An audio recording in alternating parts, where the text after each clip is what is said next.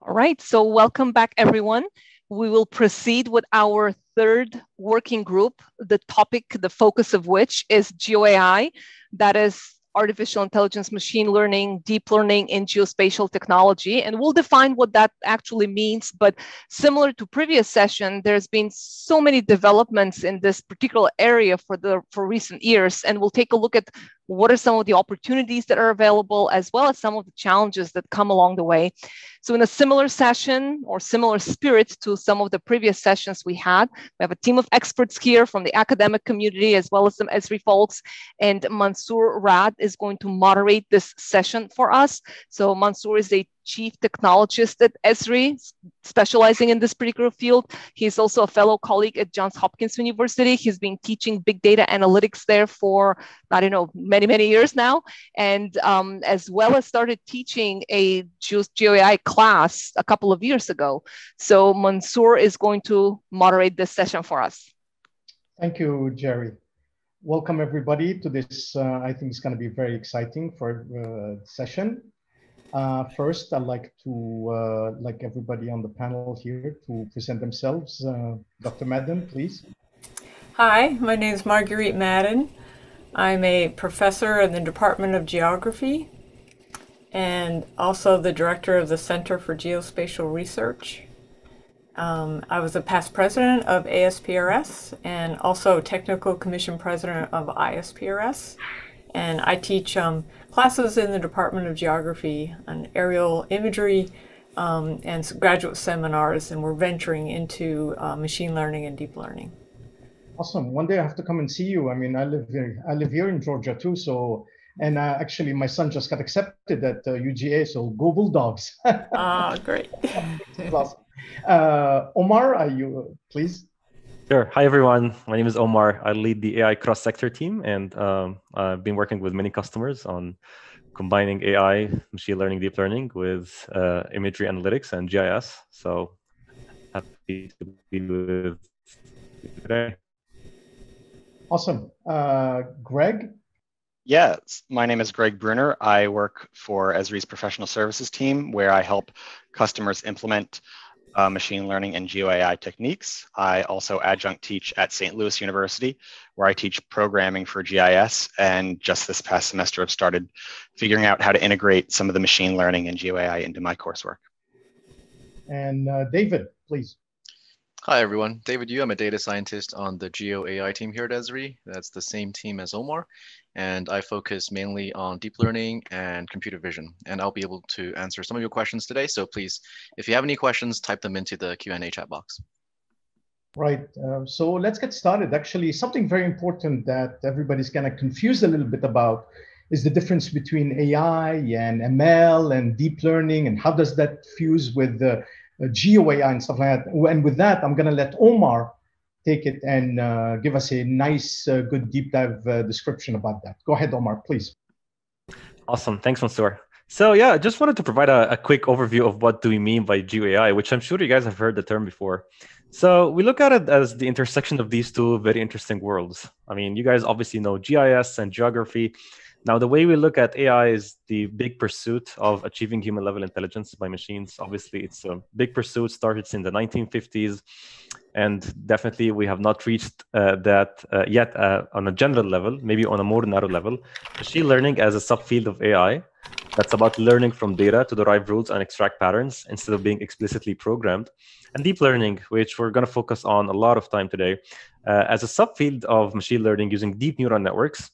And it's becoming generally good at dealing with high-dimensional data, unstructured data like images, voice, and text.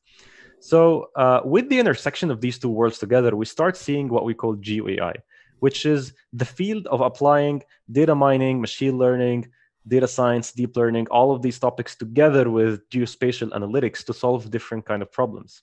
And there are three main patterns of problems that we see. But before that, one of the interesting things that we see is this kind of overlap, this kind of fusion of GeoAI helps GIS professionals step into the power of machine learning to use in their analyses. And the same thing on the other side. AI experts, machine learning, data scientists tap into the power of spatial analytics for their workflows, which we can see in three main areas. I mean, there are a lot of areas, but three major patterns object detection and feature extraction from different kinds of imagery, as we're going to see today, predicting geospatial events, ones that are highly impacted by spatial factors, and finally finding patterns and clusters of interest that are statistically significant from geospatial data.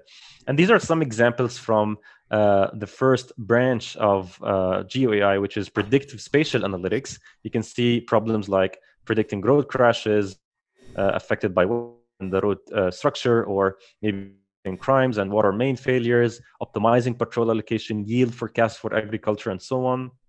Obviously, the world of imagery is a big one here. I would say it's the biggest one so far in terms of like derived impact, in terms of like automation, bringing automation to the process of analyzing imagery, detecting features like damaged structures and houses, map production automation like building footprint detection, land cover, mapping with high resolution, crop field assessment, health assessment like palm trees, as you can see here, and the list goes on. A lot of examples. Anything that you can detect under 1 or 2 seconds, we can generally train AI to do it if we have good training data. And finally, pattern finding, which is about finding statistically significant clusters in vector data. So with that said, I'm going to pass it back to Mansoor so we can have a discussion about that very topic, GeoAI. Thanks. Great. Thank you, Omar. That was a good recap of the difference between AI, ML, and deep learning. And I think that was very important.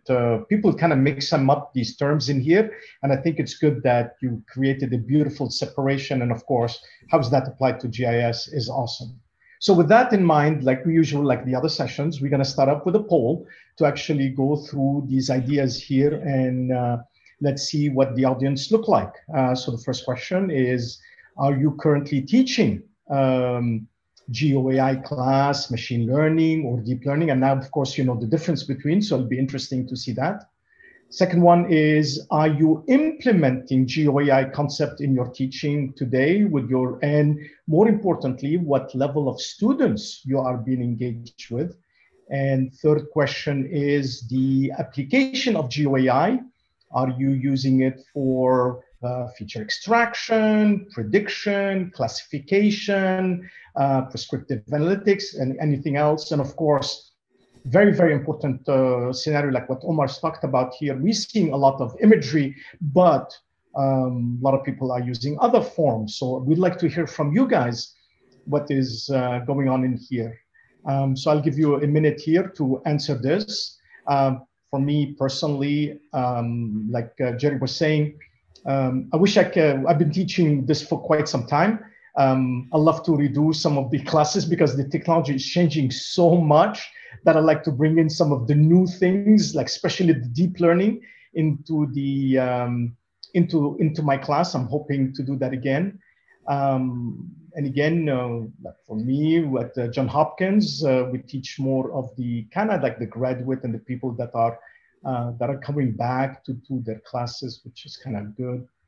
And us in professional services here, the team, Omar, me, Greg, and David, we work with all these feature extraction, prediction. I mean, it's kind of interesting. I wish we should have said other, we should have put another, we should have put category here, all, you know? And of course, like what Omar is saying, a lot of aerial imagery is happening for us, but LiDAR is making a big push from various domains. And we saw now how powerful ArcGIS fuses with all of that scenario in here. I think I'll give maybe another 10 seconds here. So let's see the results here in a little bit. We're gonna, let's close the poll. Let's look at the results. Awesome. Wow. I did not expect that, to be honest with you. Dr. Madden, what do you think of that first one here? A lot of them are saying no, which is a little bit, I don't want to say disappointing, but I was hoping that this would have been much more advanced right now. What do you think about that? Oh, I guess I'm not surprised because I think there's a lot of interest, but not a lot of knowledge of how to do it. I see. I think faculty, our faculty are, you know, we're trying to train ourselves up in order to be able to teach it. So any kind of resources for that, we will really welcome them. Excellent. Well, as you know, we have massive resources. Omar, we can post it, or we can post some on the chat, some of the resources. We love you guys to take out these resources, use them. And again, not very difficult. We can teach the teachers, us, and then we can go from there. When COVID is finished, I'll come down to campus and we'll do a Vulcan mind meld. How's that? That'd be good. It will be fun, huh? Of course. Great. I'm very glad that undergraduate students are also as contributing to graduate student. For me, I think this is now showing that this has been kind of pushed down, and the advanced scenario is not the advanced stories that people have been talking about, that you need the graduate level to do it, is now going down to undergrad, which is awesome. Dr. Madden, what do you think about that one too? Oh, definitely. That's what I meant by the interest in it. Graduate students want to use it in their research. Undergraduates are following. All the papers they read, are discussing deep learning and machine learning. Right. We have been using machine learning algorithms for classification in our remote sensing classes for a while. So, random forest or support vector models, but I think it's just expanding into all different areas of interest now. Right. Omar, what do you think of the features where they're using it? That's an interesting also category, isn't it? Yes? Yep, absolutely. I think thanks to the power of convolutional neural networks and the fact that you don't really need to handcraft these features and it can automatically understand what are the features contributing to an object or something, it made it quite easier versus other machine learning techniques to extract features out of imagery, which I think is one of the main reasons behind the excitement and the impact, to be honest, after it. And I'm very excited about that, because finally we have a powerful capability, deep learning, becoming much easier and accessible and providing high impact. So I think it makes sense. Right, great. And Greg, what do you think of the sources of the data that people are using here? Yeah, I mean, I see a lot of use of aerial imagery, Landsat, elevation models, products derived from elevation models like slope and aspect and flow direction, those kind of things. So it doesn't surprise me at all that this variety of imagery data sources are being used for deep learning and GeoAI.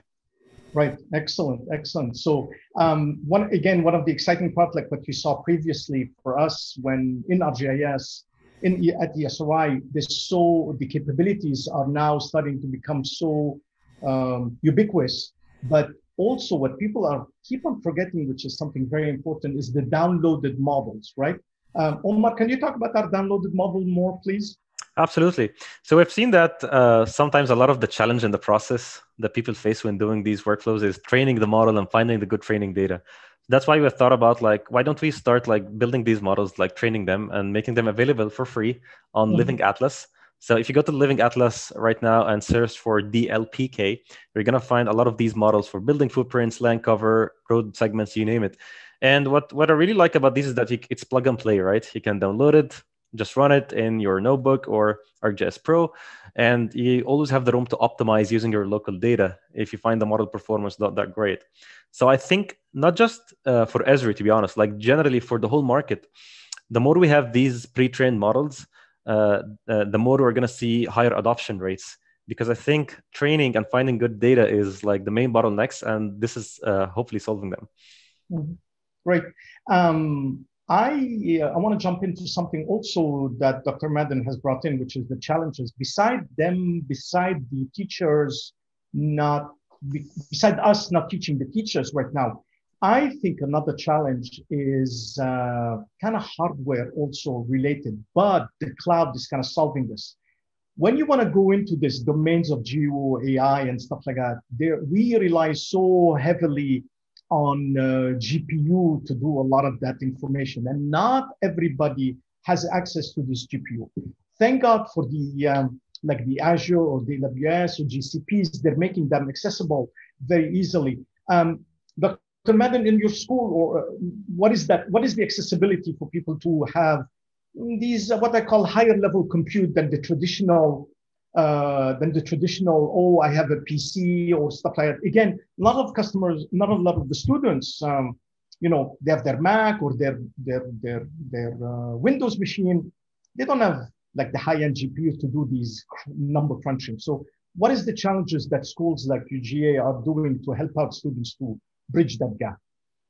Well, we certainly start out with subsets, and Tommy talked about that in his segment.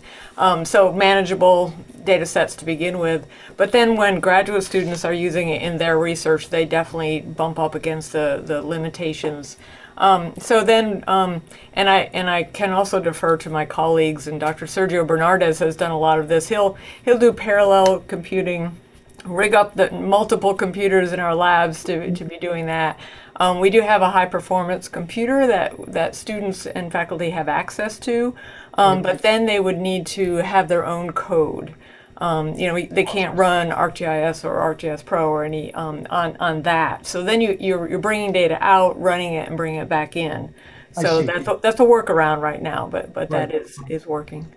Well, ArcGIS Pro right now, the latest one, by the way, you do not need to get out and come back in again. If you instantiate it like on a Azure or an AWS instance that has a GPU, the nice thing about it is if you have enough memory and you have enough disk, now you can process a lot of data in ArcGIS Pro. And by the way, I don't know if you notice, people, you can use the tools, which is push button and get up and running very quickly. But from our experience, we're finding that people want to drop down a little bit more to the Python notebook and stuff like that.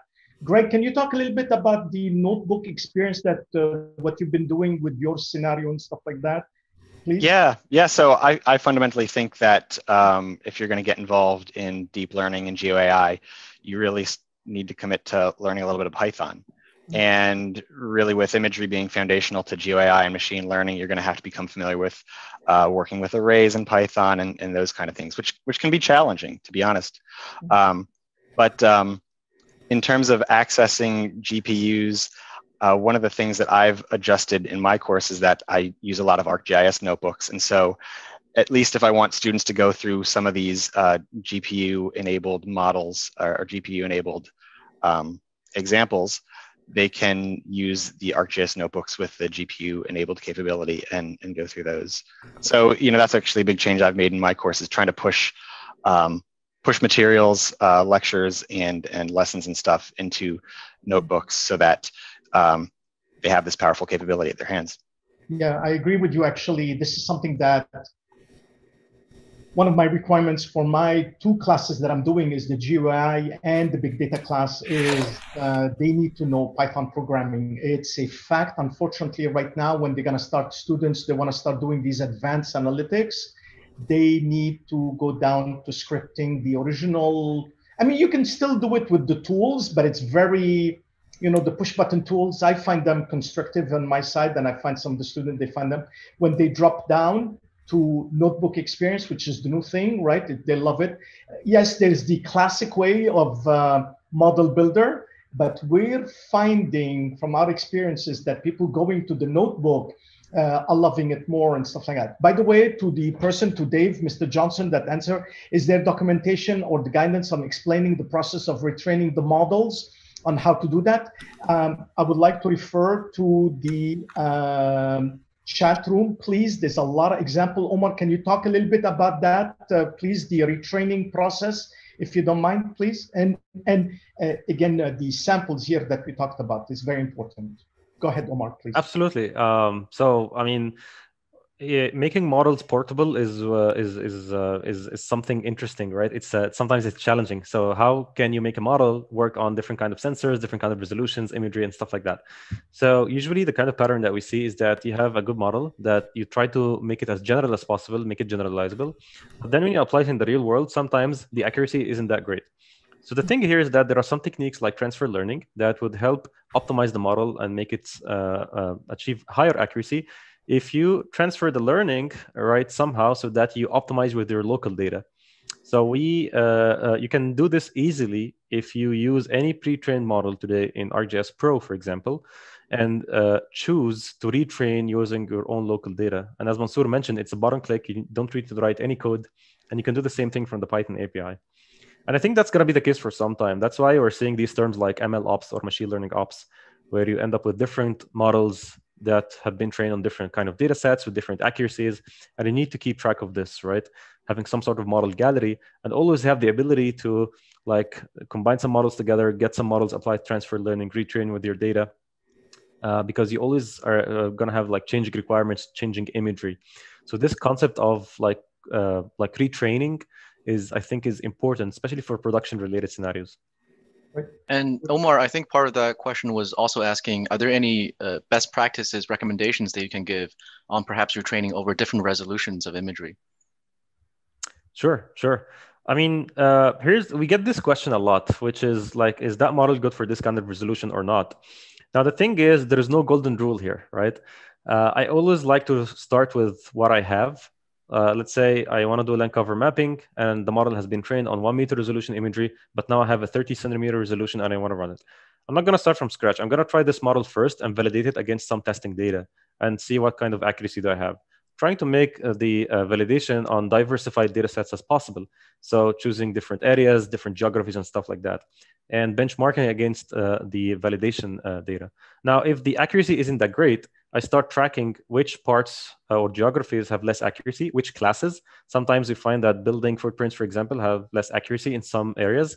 So we go back and label more data from that area and retrain the model and reapply it. And I think Mansoor has a lot of experience doing that with our customers. Mansoor, Yes. you want to chime in on that? Data labeling. As you know, we're not data scientists. I call ourselves data janitors. Why? Because guess what? We spend a lot of our time data cleansing, right? So we've been promoted from scientists to janitorials, right? Why? But actually, it's a lot of hard work, as Omar is saying, right? To prepare that labeled data and we go to it. And something else that I want to mention here, again, from our experience, for example, though the pre-trained model are working very well, these were kind of a little bit like, for example, I'll give you the example of the road detection. These work very, very well in the United States.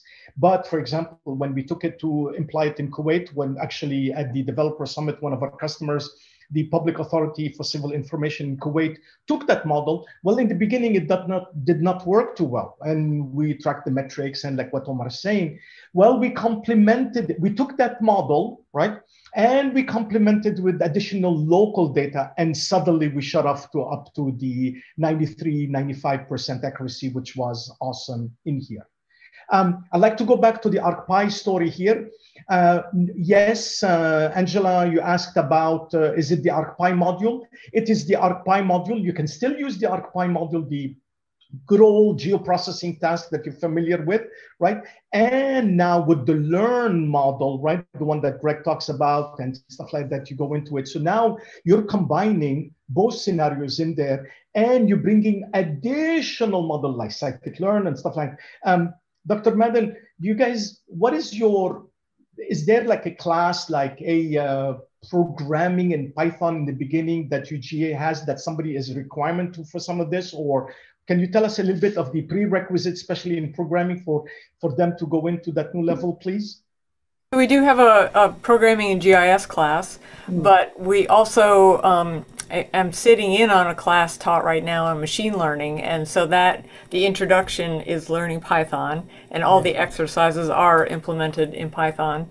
The other thing we're doing is I'm pairing one of my graduate students with a graduate student in statistics, and he's co-advised by myself and the statistics faculty member. So that's been a really nice partnership, and the statistics student will get the training samples from my student and then run some processes and then bring them back to see where they're not, where they're accurate, where they're not. So that's been a nice partnership, I think.